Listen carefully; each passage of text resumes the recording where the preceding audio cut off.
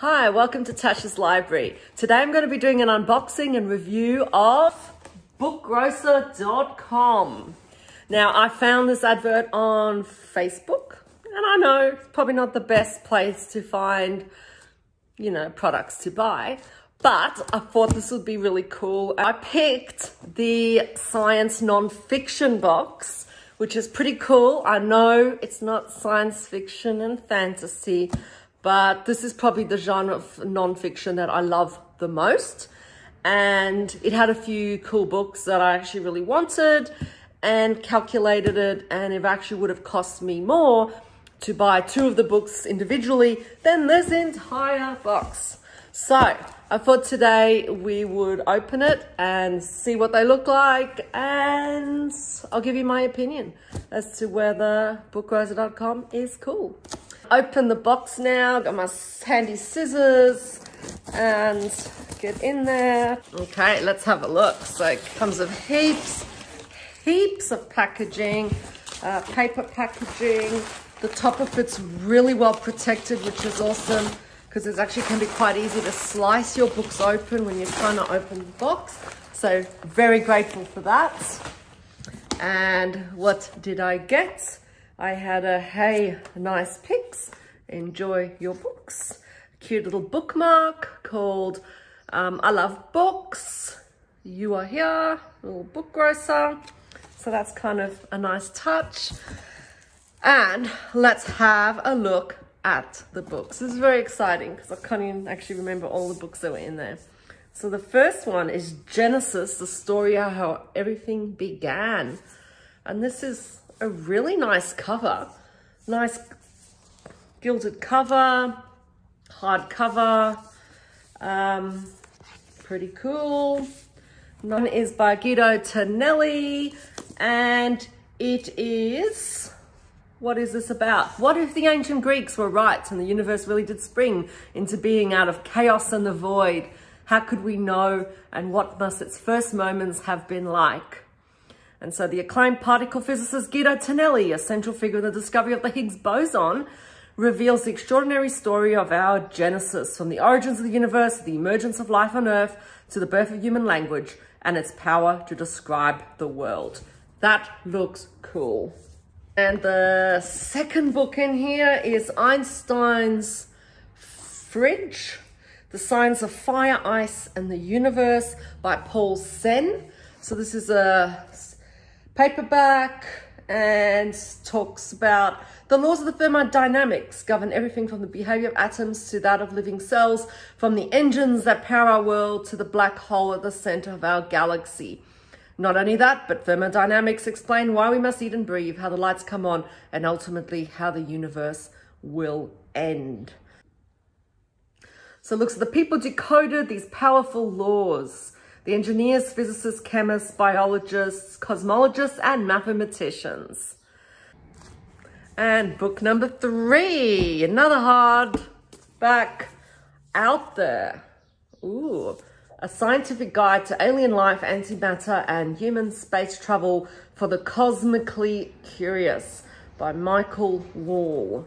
So, pretty plain cover. Sounds kind of cool. Once again, just normal quality hardback. Listen to the back though. Picture an alien in your head. I don't mean conjure up a skull-dwelling parasite that feeds off your bad dreams and insecurities, though this is indeed an option. Any alien, anywhere, what do you see? And this looks at the key questions of the cosmos and human interactions with it. It is brain food with flair, nearly impossible to put down. And book number 4 is Lenin's Laureate. This is Zores Alferov's Life in Communist Science by Paul R. Josephson. So this is science biography at its best, a penetrating study of the driving forces of the Russian scientific community. Wow. Okay, so it examines a scientific community in a profoundly unpredictable environment, focusing on a single figure of the talent and savvy to succeed in that environment.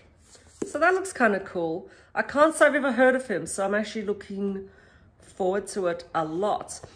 So he shared the Nobel Prize for Physics for his discovering of the heterojunction, a semiconductor device, the practical applications of which include light-emitting diodes, rapid transistors, and the microchip. And book number 5, another hardback. This is the one I really wanted. It's The Element in the Room. This is pretty cool. So this is by Helenani and Steve Mould. And it's the sciencey stuff staring you in the face. So why is it impossible to spin your right foot clockwise while you draw 6 with your right hand? Can you extract DNA from a strawberry daiquiri? Would you make love like a praying mantis? Should you book a holiday on Earth 2.0? So The Element in the Room will take you on a rib-tickling, experiment-fueled adventure to explain everyday science that is staring you in the face. If you are sci-curious, pie-curious, or just the end is nigh curious, then this is the book for you. And this is pretty cool, really nice kind of quality, really nice pages, all sorts of cool little diagrams in it. Yeah, looks pretty cool. I'm excited about that one. And the next book is The Greatest Story Ever Told So Far. So Why Are We Here by Lawrence M. Krauss. So this, once again, nice little hardback, kind of cool. And it tells a dramatic story of the discovery of the hidden world that underlies reality and how we find our place within it. So reality is not what you think or sense. It's weird, wild, and counterintuitive. And its inner workings seem at least as implausible as the idea that something can come from nothing. This looks interesting, like really nice little book. And book number 9 is another hardback, The Physics of Everyday Things. And so this is by James Kakalios. And this is one of the other ones I actually kind of wanted because I love the idea of knowing how things work around you. So I thought this would be a really cool book to look at. And it's got a really nice feel to it. See, the toaster's nice and glossy.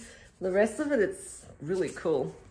And there we go. So this is, most of us are clueless when it comes to the physics that makes our modern world so convenient.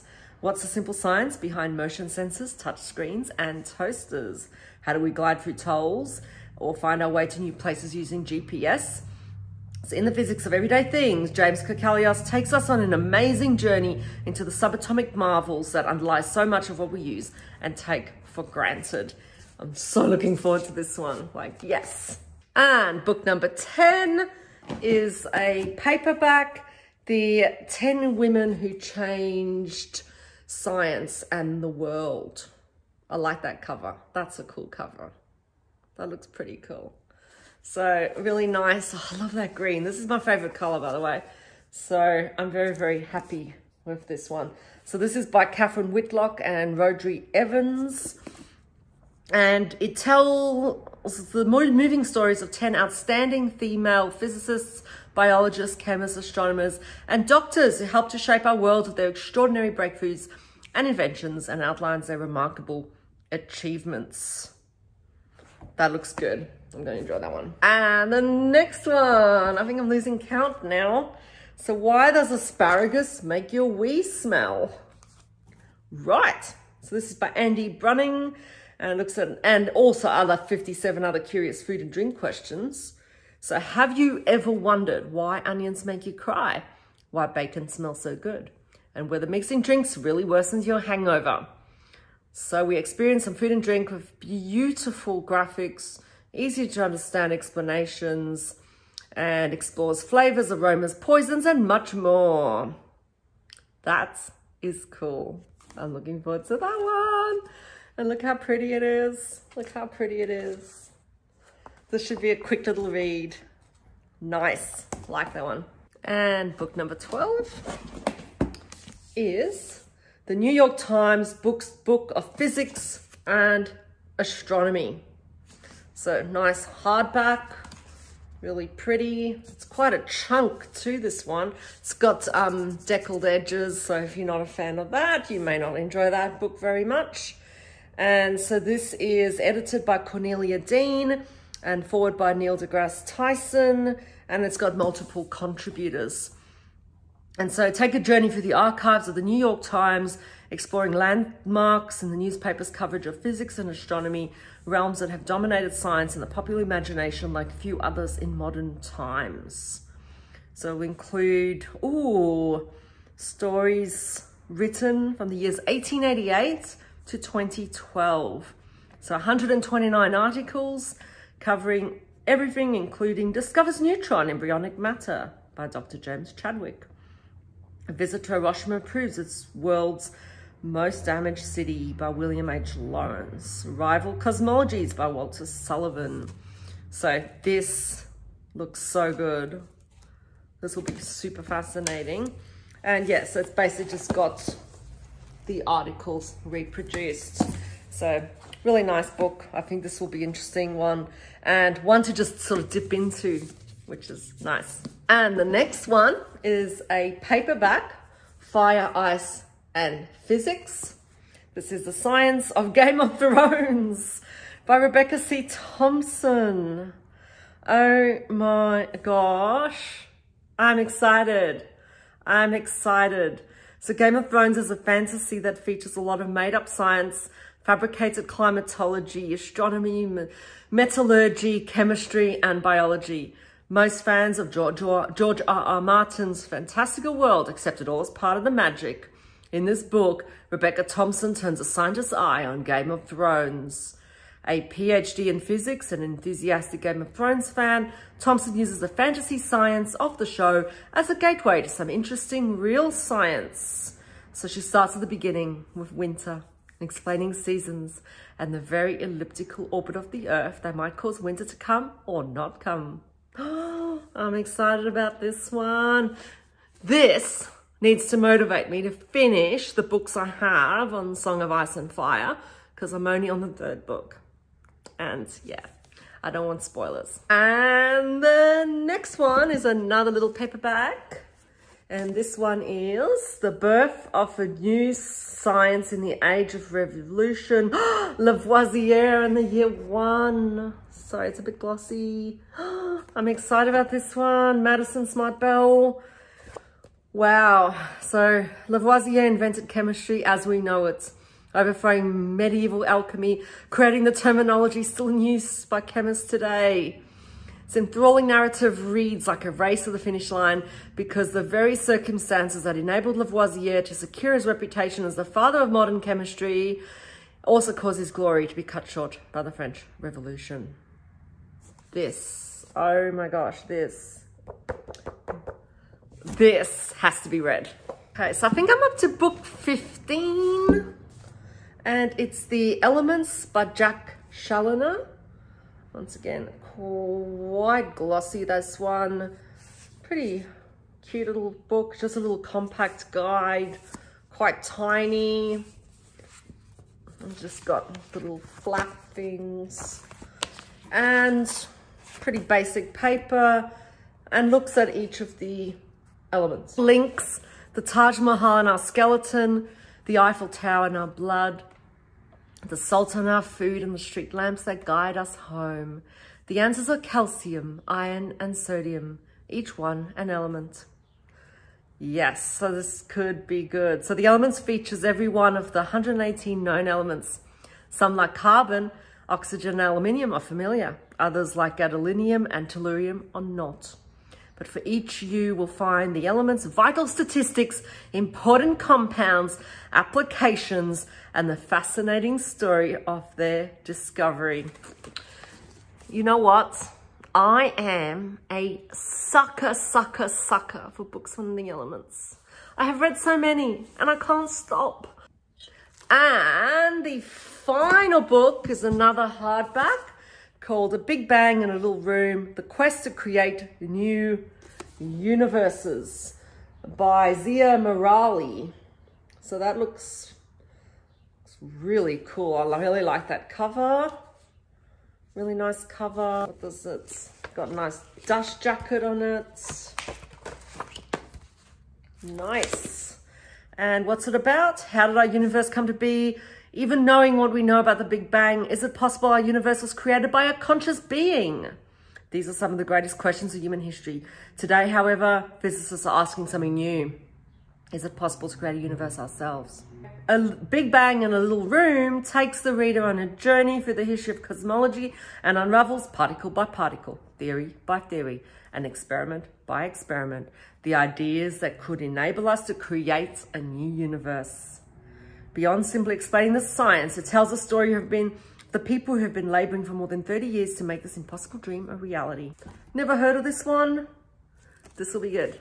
I think this will be a good read. So that's my Book Grocer book haul. And is it worth it? Well, it's a lot of books.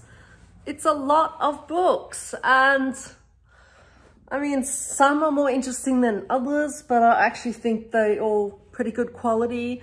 And considering what I paid for them, I think this is a pretty good haul. They do sell lots of other book boxes. So would I buy more from Book Grocer? Absolutely, as long as it was a box I was interested in. They do have some fantasy sci-fi boxes, but I wasn't interested in all the books in them, and so I probably wouldn't order them at this stage. But something to look out for. I'm enjoying this. And I should mention I haven't been sponsored for this, so this is just purely, I really wanted to buy these books and I thought people might want to hear about how they went and have a look at the quality, and hopefully that can help you decide whether that's something you might want as well. So would I buy more from Book Grocer? Absolutely, as long as it was a box I was interested in. They do have some fantasy sci-fi boxes, but I wasn't interested in all the books in them, and so I probably wouldn't order them at this stage. But something to look out for. I'm enjoying this.